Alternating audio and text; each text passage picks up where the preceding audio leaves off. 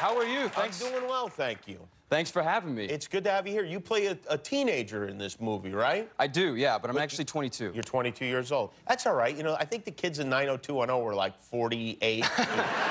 Yeah, give or take a couple of years. And they pulled it off, no problem. I heard your mom is here with you tonight. She is here with me tonight. Does she go with you everywhere?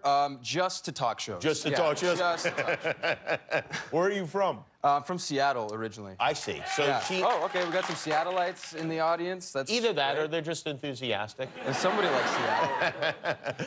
And is she here visiting you right now, or is she moved here, or what? Well, yeah, she's actually visiting me at the moment. I got you. So, does she stay with you? She has recently, yeah. So I have a roommate, and now I have sort of an extra roommate that I've had for about a week now. Your mom? My mother, yes. How does the other roommate like having your mom in the house?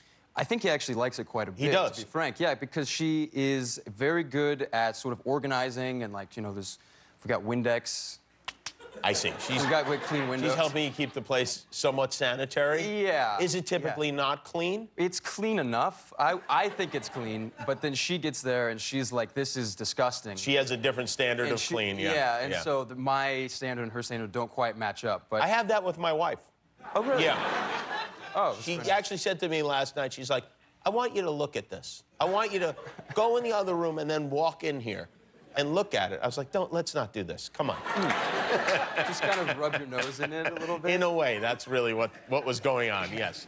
You know what's happening there. Yeah. So, is your roommate another actor, or is it a friend, or what? No, yeah, just a friend of mine. I got you. We've actually, this is my first roommate ever, so it's been a bit of like a learning curve, trying to sort of, you know, learn the ropes a little bit. What are the ropes with a roommate? I mean, I don't know. That's what I've been trying to figure out. But, do you share a bathroom? We do share a bathroom. Oh, it's a real roommate. Yeah, no, that's actually been the worst part of all of it, is that he's got a large beard, right? It goes down to like here or something. And so every morning when I'm waking up and like doing my routine, I have to just take this like huge lump of hair out of the thing. My wife does that too. Drain. Yeah, okay.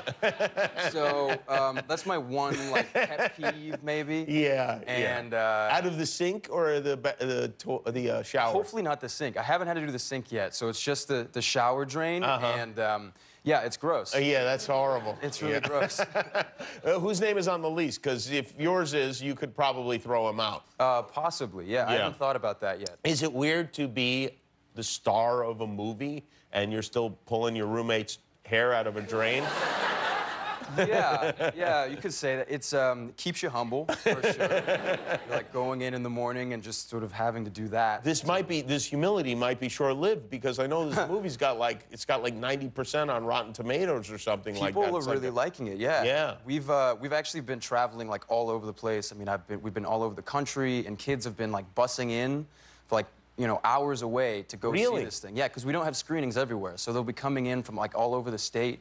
How do kids figure this stuff out before the movie comes out? I don't know. I really don't. It is strange, isn't it? Like, there seems to be like, there's a sense that a movie's gonna be, especially with like a high school movie like that. Yeah. And there's nothing better than a good high school movie. Yeah, I think it kind of brings people back. I mean, there's been like a groundswell of support, it seems like, of people that are really excited to I don't know what it is. It's just a high school film and coming-of-age story that we've kind of seen before, but it's from a new perspective this time, and people are liking that. That's pretty cool, and that's something that you're going to carry that with you the whole rest of your life. It's like being in the Breakfast Club or something like that. Yeah, well, yeah.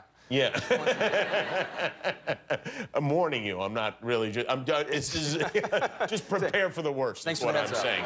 Yeah. Did you take any of your own high school experiences and apply them to this movie? I did as much as I could. I think every time you take a role, you try and put whatever experience. What did you put in there that you remember from high school?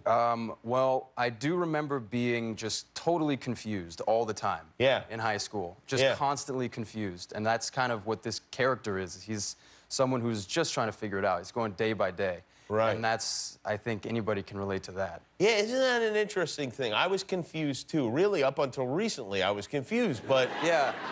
You don't know. Like, I didn't know anything at all. No, that's the thing. You think you know it all, and you really have no idea. Even after I graduated, I was like, I guess I should go to college. I think that's the next step, right? Yeah, that's what I learned over that summer. Oh, wow. And I'm not joking. That's absolutely true. Yeah. Well, congratulations to you. This seems like a very big deal. Thank you. Yeah. Thank well, you so much. The movie, again, it's called Love, Simon. It has nothing to do with Simon Cowell, right? No. He is in no way involved in this film. It's a high school movie. It opens in theaters tomorrow. Nick Robinson, everybody. Hi, I'm Jimmy Kimmel, and I am not allowed to eat this cookie until you click the subscribe button. So please click now. I'm hungry.